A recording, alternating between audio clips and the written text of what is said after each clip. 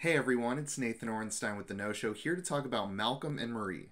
Malcolm and Marie is written and directed by Sam Levinson and stars Zendaya and John David Washington. It is available to stream on Netflix. Malcolm and Marie begins with the two of them getting home from the wildly successful premiere of Malcolm's directorial debut. Malcolm is super excited and wants to celebrate all night. Meanwhile, it's very clear that something's up with Marie, and Malcolm starts to sense that. What follows is about 100 minutes of fighting and whining.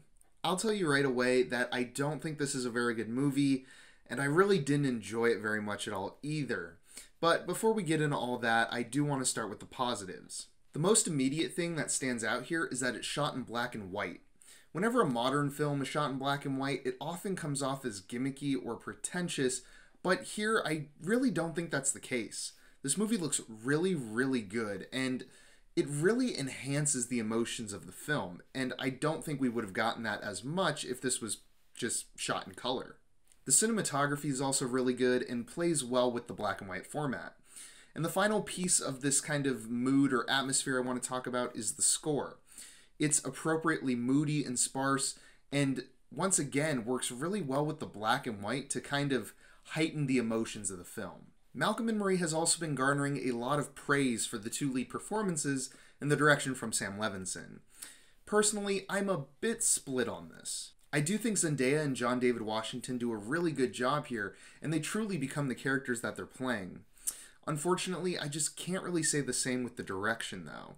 Like I said earlier, I think this film does a really good job of establishing a mood and an aesthetic right off the bat, and director Sam Levinson has to be commended for that. On the other hand, I just can't say the same thing about how he actually directs the actors here. Malcolm as a character is consistent throughout the film, but Marie honestly feels like 3 or 4 different people over the course of this movie. And I do think this was a conscious decision by Sam Levinson, because I get that people's emotions and their personalities change in the heat of a big fight. I just don't think it really worked here. Marie kind of came across as a puppet that Sam Levinson was kind of manipulating in order to mirror the energy that Malcolm was giving off. It was like if Malcolm changes the discussion, then Marie's character would completely shift to match that tone. In my opinion, her character ultimately felt completely fabricated by the end of the film, even though Malcolm felt like he could be an actual person. This kind of bleeds into the writing here, which is kind of the focal point of this movie, and to put it lightly, the writing is exhausting. Imagine this. You and your significant other, something small happens, and all of a sudden it just starts this big fight, and all these welled up emotions come out, and like seemingly unrelated things just start getting thrown around, and you guys are being unnecessarily cruel, and you're yelling, and the conversation's not going anywhere. It's just going in circles. That sucks, right? Now imagine watching another couple do that for almost 2 hours straight. That's Malcolm and Marie. But wait, there's more. In between the various rounds of fighting they do, Malcolm luckily finds the time to whine about Hollywood, the film industry, criticism, and how his film was received.